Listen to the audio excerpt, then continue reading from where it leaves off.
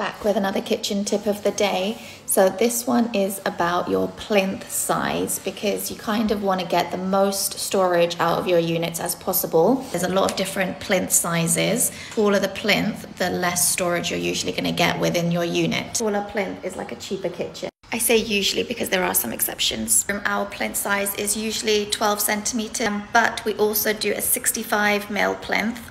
So here we have a 12 centimeter plinth.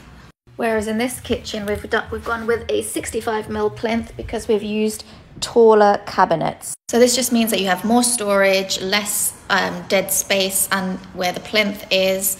So yeah, when you get in your kitchen, check the plinth sizes.